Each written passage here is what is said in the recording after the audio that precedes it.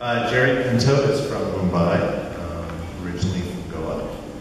He acclaimed writer of poetry and prose and fiction.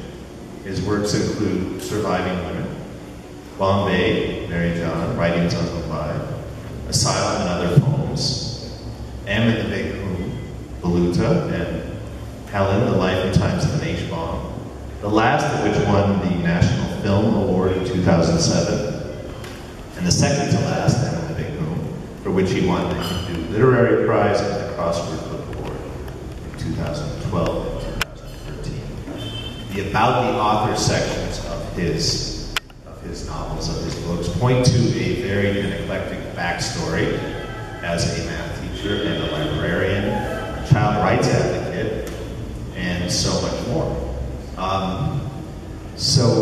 And many other books that you have, in fact, seen. And Jerry was here in Cody the past few days as our guest writer and instructor and teacher at our writing workshop.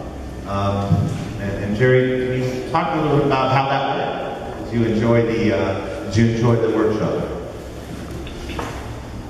At the beginning of every workshop, there's that one moment when you think someone's going to wise up and they're going to walk in here and frog march me out because they're going to say, what do you know about writing? And you're going to try and teach it. Then I console myself with the fact that when you conduct a workshop, you're actually in the process of being taught by the students you are with. It becomes, if you can try and get rid of what I think plagues the Indian education system, which is that students feel that you're some kind of fount of knowledge and they are receptacles into which you will pour this and they will go out and their lives will be dramatically changed.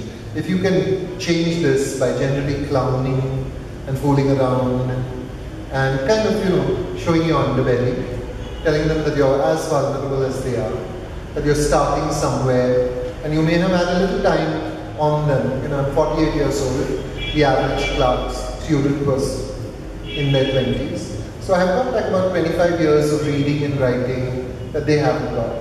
And that when they get to this age, it can probably be, if they decide to dedicate their lives to writing, there you go. The problem with having XY chromosomes is that almost inevitably you stumble into pomposity. You become pompous at some point. So I just said dedicating my life to writing as I have, and I haven't dedicated my life to writing. I've kind of like played around with words and I've slapped them about, they've slapped me about, they've come back to haunt me, things I've written, things I've said. I've had a grand time with words. So if they want to have a grand time with words, when they're 48, they'll all be roughly where I am. It'll all be okay. But at this point in time, when you're actually in a workshop situation, you come out feeling oddly exhausted, which is because you're paying careful attention all the time. You're trying to listen, you're trying to look beyond the postures and the kind of things that young people have to put on as camouflage. Because that's what young people, they're vulnerable and they're sensitive and they're hurting and they carry all kinds of stuff around. You don't get overexcited, all of you who I'm talking about. Okay, but I sort of remember what it was like. So often the poses of being terribly, just feel like slapping them, but you try to understand that, you try to get past it, you try to see what is being said rather than what the words are. And once you're doing that, you're exhilarated by the fact that you discover human beings in their words, in what they're saying. And that's always life. And to a writer, that's material.